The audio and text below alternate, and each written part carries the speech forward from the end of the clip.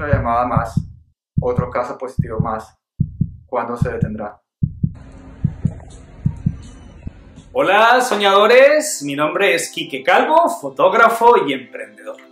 Tras un gran esfuerzo por parte del equipo de investigación de este canal, pero si no hay equipo de investigación, tras un gran esfuerzo que he realizado, he conseguido acceso a una entrevista única. Hoy vamos a hablar con un médico colombiano, muy posiblemente uno de los primeros colombianos en el mundo en recibir la vacuna del coronavirus y uno de los primeros en Estados Unidos. Soñadores, vamos a conectar con el hospital para hablar con el doctor Jaime Caballero, cardiólogo intervencionista en Florida y vinculado al Heart Institute. Como siempre, en mi lucha contra el algoritmo, si este vídeo os aporta información, os hace reír, os da información, simplemente os entretiene o os sorprende de alguna manera, por favor, dejar un like, un comentario y sigamos con la lucha contra el algoritmo. Y si hay algún amigo que puede interesarle el tema, se lo mandáis por WhatsApp.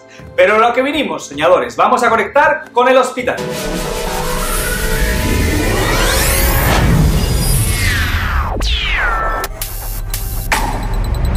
Contra el coronavirus ha sido una ardua labor que ha costado muchas vidas, miles de personas alrededor del mundo, incluyendo las vidas de mis propios colegas. Hoy tengo la alegría de anunciar un rayo de esperanza en medio de la desolación que nos ha dejado esta pandemia. Afortunadamente hemos encontrado y hemos aprobado la primera vacuna para combatir uno de los peores enemigos en la historia reciente del ser humano. Doctor Caballero, entiendo que el día de ayer recibió la primera dosis de la vacuna de Pfizer contra el coronavirus y que la siguiente dosis será, creo que en unos 20 días. Siendo colombiano y además uno de los primeros médicos en Estados Unidos y posiblemente en el mundo en recibir la vacuna, me surgen unas dudas, así que allá voy. Hola Kike, me alegra mucho estar en tu canal, sigo tu contenido, soy un gran admirador de tu trabajo, de tu arte, aprecio mucho tus videos y conozco la calidad del material en tu canal. No quería dejar pasar la oportunidad de dar mi pequeño aporte para tu canal y para la sociedad en general al resolver algunas de las dudas que puedas tener tú o tus seguidores en relación a la vacuna de Pfizer y al coronavirus en general. Es un gran placer para mí estar acá y estoy dispuesto a solucionar cualquier duda que puedan tener. Yo creo que somos muchos los que estamos aprendiendo. Espero ver esos comentarios y esos likes en esta lucha contra el algoritmo. Doctor Caballero, si tuviera que explicar a un niño usando un lenguaje sencillo, que todos podamos entender cómo funciona una vacuna. Usted se puso la vacuna de Pfizer, ¿es así? Eso es correcto, Kike. Mira, te voy a explicar de manera muy sencilla cómo estas vacunas funcionan. Afortunadamente hemos utilizado tecnología de punta para desarrollar esta vacuna, que básicamente consiste en introducir RNA mensajero, que es prácticamente una receta que le indica a la célula qué anticuerpos producir. Se introduce dentro de una esfera de lípido que lo que en realidad hace es traer ese RNA hasta la proximidad de una célula. Una vez se aproxima el RNA a la célula, este penetra la célula, pero en ninguna instancia va al núcleo de la célula donde se encuentra nuestro DNA. La diferenciación es muy importante porque al entender que el RNA nunca en realidad entra en contacto con el DNA, podemos entender que no va a haber ningún cambio estructural de nuestra célula, es decir, preocupaciones por cáncer en el futuro, mutaciones, cualquier enfermedad semejante, en realidad no están presentes en esta vacuna porque el RNA que se inyecta jamás tocará nuestro DNA y mucho menos se incorporará dentro del DNA. Lo que sucede es que este libro de cocina o estas instrucciones para la célula va a un sitio que se conoce como ribosoma. En este sitio se traduce la información que trae el RNA y se generan proteínas que son parecidas a las proteínas que se encuentran en la cápside del virus. En otras palabras, para hacer esto un poco más sencillo, se le da la oportunidad a la célula, al sistema inmune, de que reconozca estas proteínas antes de que suceda una infección. Una vez estas proteínas se forman en el ribosoma, son presentadas en la superficie de la célula al sistema inmune, el cual no solamente crea anticuerpos, pero también genera unas células que se llaman células de memoria, células beta de memoria, en donde el sistema inmune va a recordar el tipo de proteínas que estuvieron presentes y que fueron atacadas en el pasado. De tal suerte que una vez una persona tenga la vacuna puesta y entre en contacto con el patógeno real, con el coronavirus, el sistema inmune va a activar estas células de memoria que se van a transformar en células plasma y que van a generar los anticuerpos que se llaman anticuerpos neutralizantes. Se llaman anticuerpos neutralizantes porque su función es unirse a las proteínas del virus y no permitir que este virus pueda tener ingreso a la célula. Es decir, cuando el virus está extracelular, los anticuerpos se unen a él y son anticuerpos que deshabilitan al virus y obviamente disminuyen la patogenicidad del virus como tal. De tal suerte que este tipo de vacunas se han desarrollado de una manera muy rápida, de una manera muy segura y de una manera muy efectiva. Es un gran avance de la ciencia. Tal vez esta sea una de las vacunas que se ha desarrollado con menos tiempo y ha marcado un hito en la ciencia moderna, no solamente por su mecanismo de acción, sino por la manera en que se desarrolló y por el momento en que llega. Este es el momento más alto de la pandemia, de tal manera que una vacuna en este momento puede hacer una gran diferencia para salvar la vida de muchas personas, porque en este punto estamos en el punto más alto, todos los días es un récord nuevo y la vacuna llega en el momento justo en donde puede actuar con mayor efectividad. De tal manera que esta vacuna es una gran promesa de la ciencia, no solamente una gran promesa, sino una gran proeza de la ciencia, y esperamos que esté disponible para todas las personas para poder pasar la página de este coronavirus y de esta pandemia. En cuanto a vacunas, Quique, tenemos diferentes tipos con diferentes márgenes de efectividad y un perfil de seguridad semejante.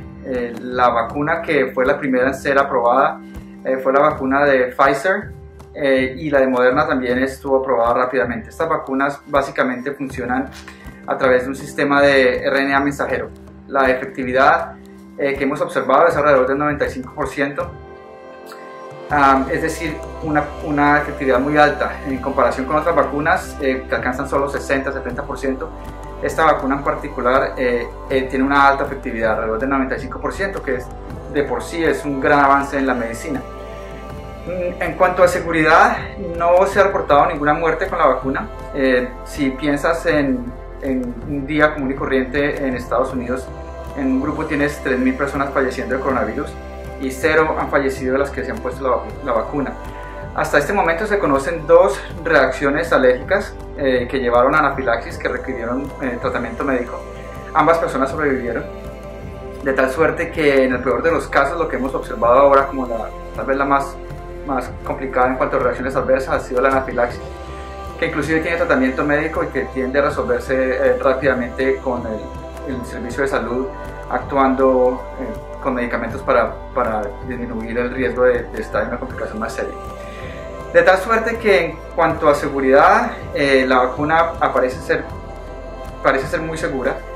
La verdad es que estoy aprendiendo muchísimo mientras realizo esta entrevista. Nunca imaginé cuando lancé este canal que llegaría a tratar temas interesantes y de un interés tan abierto, y espero que vosotros, soñadores, estéis disfrutando igual que yo. En mi lucha con el algoritmo voy a preguntarle al doctor, bueno, no solamente por la lucha contra el algoritmo, sino porque quiero saberlo, cuáles son las diferencias entre las diferentes vacunas que existen hoy en día. Sé que hay diferentes empresas o marcas que están desarrollándolas y me gustaría saber las diferencias entre las 2 o 3 principales. Las vacunas más conocidas tenemos la vacuna de Pfizer, la vacuna de Moderna, que si las tomamos como un grupo actúan de manera semejante, se conocen como vacunas de RNA mensajero.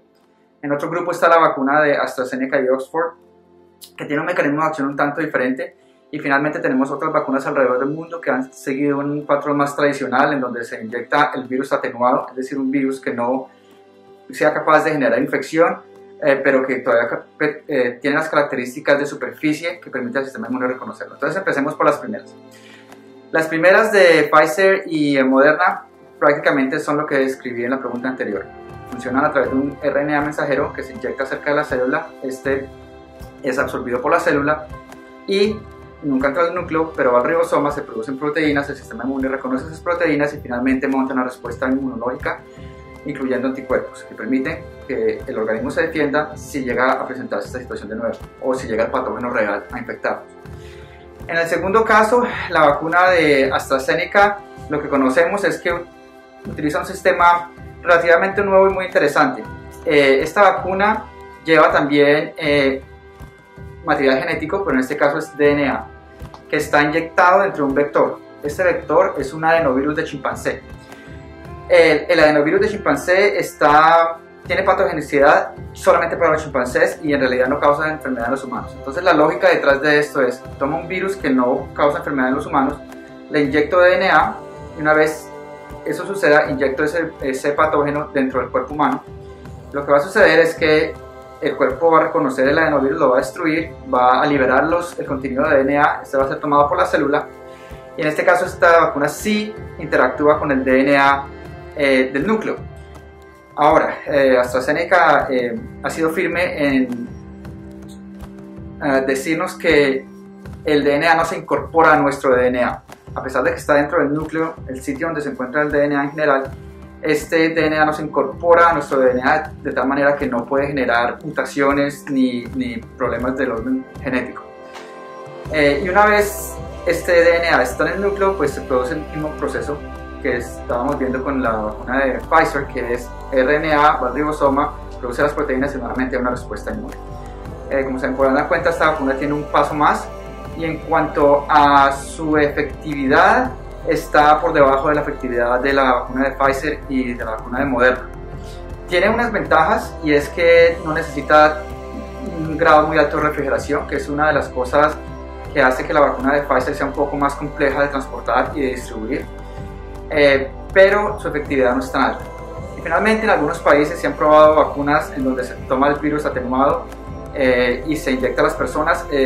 Estas vacunas tienen una menor preferencia y todavía no tenemos estudios que nos indiquen una efectividad exacta, un índice de seguridad exacto en este momento, de tal manera que esas vacunas continúan bajo investigación.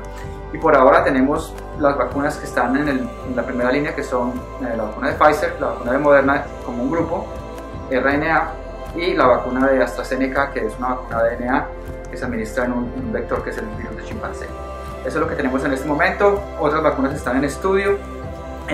Estamos esperando que lleguen los nuevos estudios de seguridad y de efectividad, pero por ahora las vacunas que estamos utilizando para los trabajadores de salud a nivel del mundo son la vacuna de Pfizer y la de Moderna.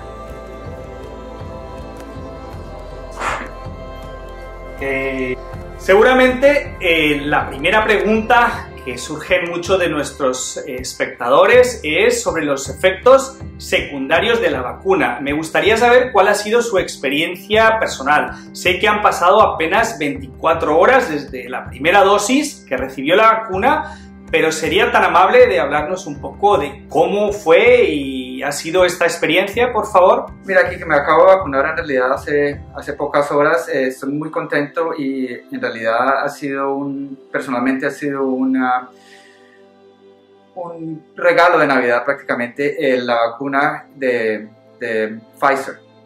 En cuanto a efectos adversos, no he sentido muchos, de hecho no he sentido mayor cosa, un poco de molestia muscular en el sitio de la inyección, pero eso es de esperarse, como con cualquier inyección se puede tener algo de molestia.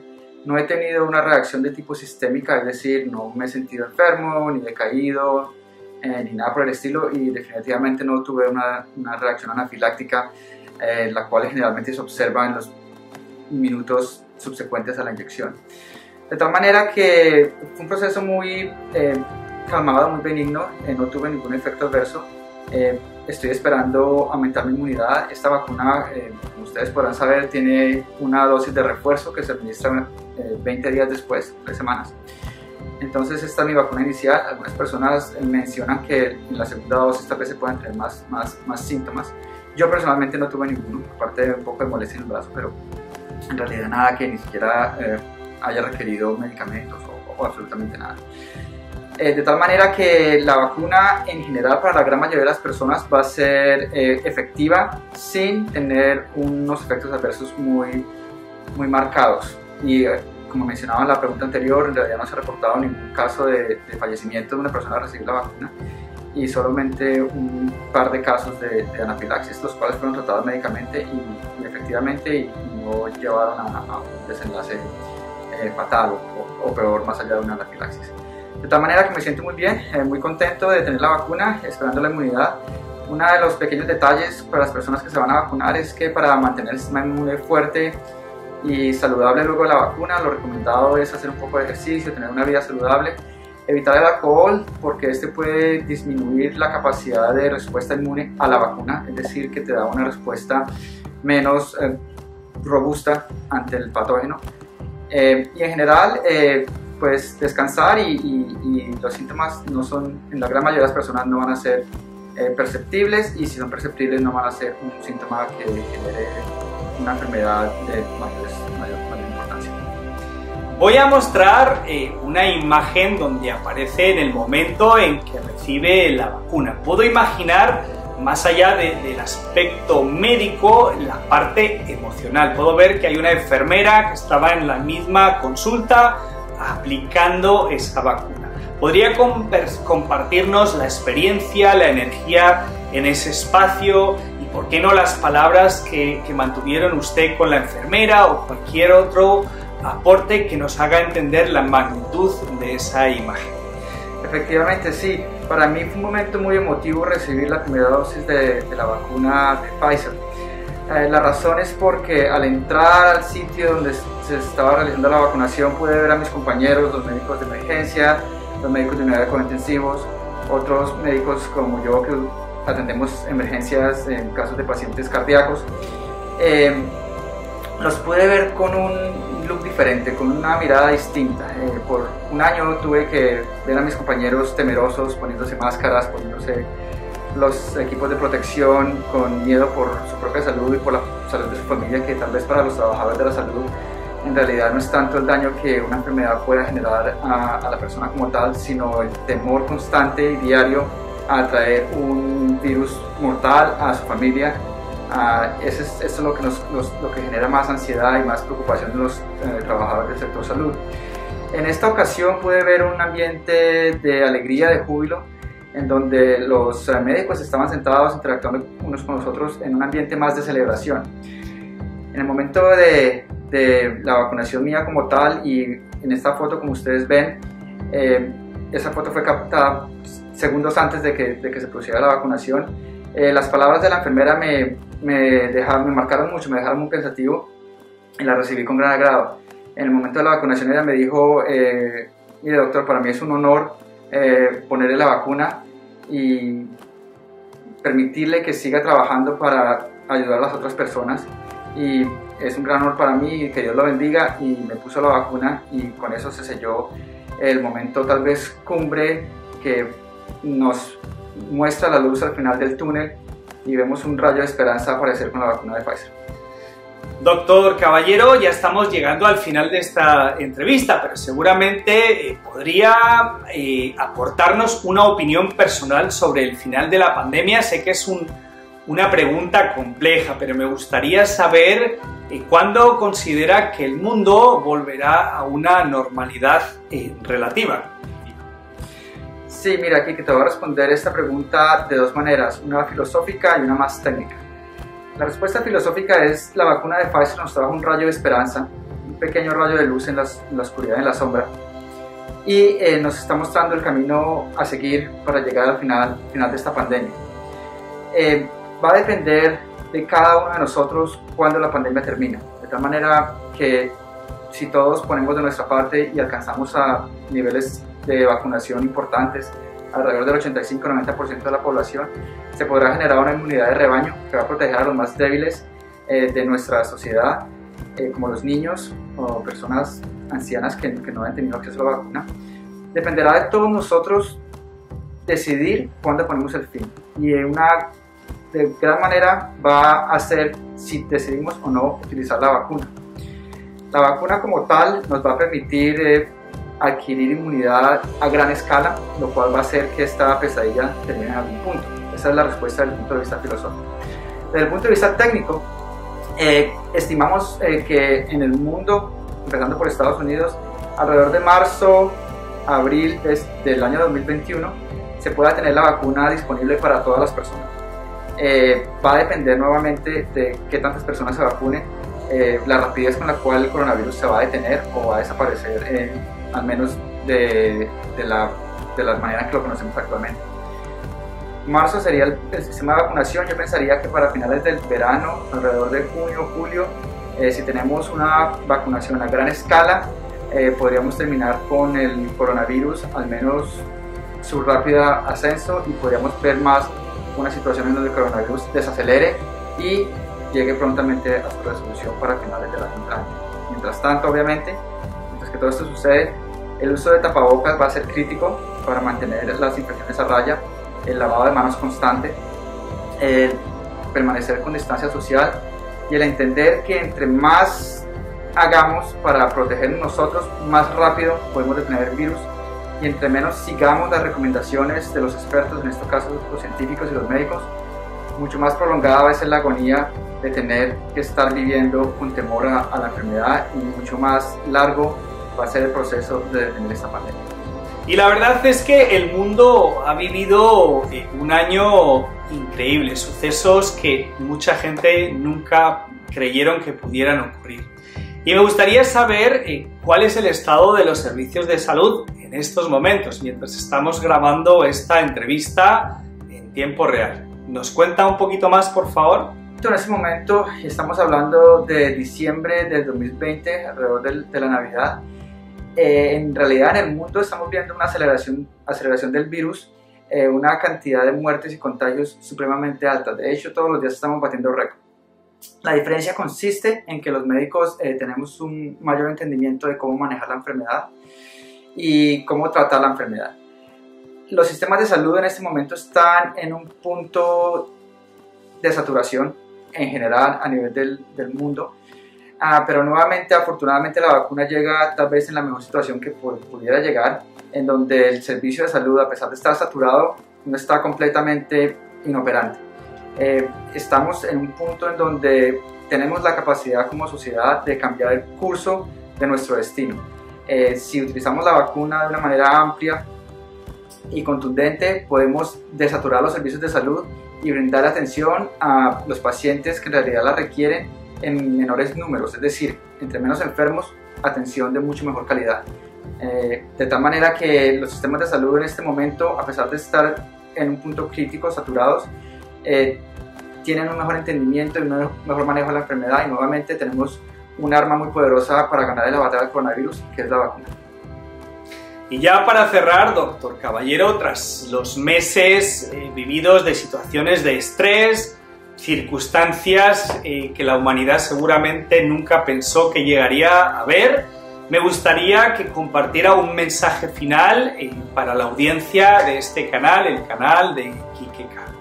Bueno, que mi mensaje final es un mensaje de esperanza, es un mensaje de entender que tenemos la solución más cerca de lo que la teníamos al inicio de esta pandemia. Es un mensaje de si todos cooperamos como sociedad y si todos nos ponemos en la situación de las demás personas, si entendemos que yo tengo la capacidad de frenar el virus y de evitar que otra persona o se enferme o fallezca, entonces podemos todos juntos ganar la batalla contra el coronavirus. En realidad, como sociedad y como humanidad, estamos todos juntos en esta pandemia. Todos tenemos la oportunidad de ser el héroe de la pandemia. Todos tenemos la oportunidad de salvar la vida a otra persona. No solamente los trabajadores de la salud, sino el ciudadano común, el ciudadano a pie, tiene la capacidad de salvar la vida a 2 o 3 personas más al evitar propagar una enfermedad o generar un contagio, con maneras muy básicas. La manera de ser un héroe durante esta pandemia es una manera muy sencilla: utilizar el tapabocas, lavarte las manos, mantener el distanciamiento social y finalmente asistir a los centros de salud para obtener la vacunación y así protegerte a ti y a las demás personas. De tal manera que a diciembre 25 ya del 2020 estamos en una etapa final, en una etapa decisiva, en donde, como te acabo de decir, todos podemos ser el héroe de esta pandemia y ayudar a las demás personas de la manera que ya la acabo de describir. Entonces es un mensaje de esperanza, un mensaje alentador, un mensaje que sigamos trabajando, un mensaje que trabajemos para la sociedad a largo y que tengamos en cuenta las necesidades de las otras personas y finalmente podamos pasar así, de esa manera, todos juntos a una mejor etapa sin la pandemia, ya con la pandemia detrás de nosotros. Y no tengo palabras para poder agradecer haber hecho posible esta entrevista. Estoy seguro que sus palabras y sus explicaciones habrán ayudado a muchos, como ha sido mi caso personal, a entender qué es y cómo funciona una vacuna contra el coronavirus y saber qué podemos esperar del futuro. Muchísimas gracias, doctor Caballero. En este canal tenemos una tradición y es siempre desear a nuestros espectadores que nunca dejen de soñar. Le pido por favor que me ayude a continuar la tradición. Absolutamente, Quique, muchas gracias por tenerme en tu canal. Como te digo, yo soy un seguidor de tu contenido que me parece muy interesante, me parece genial. Esta es mi pequeña contribución para la sociedad, para generar conocimiento positivo en las personas y para diluir el temor que se siente algunas veces de lo desconocido como la vacunación.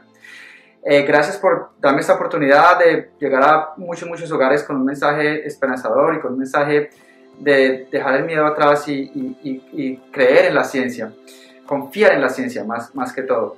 Y básicamente muchas gracias, Quique, y a las personas que están en YouTube. Soñadores, nunca dejemos de soñar, no dejemos de soñar con un mejor mañana.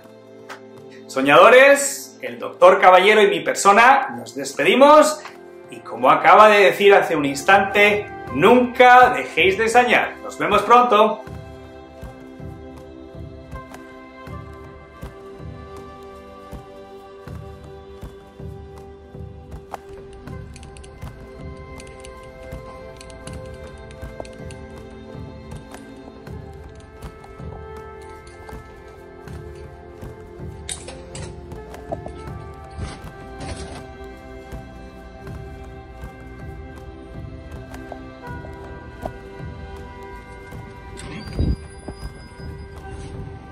Durante meses hemos oído hablar en los medios de comunicación sobre las limitaciones vividas por los médicos y el personal en diferentes partes del mundo.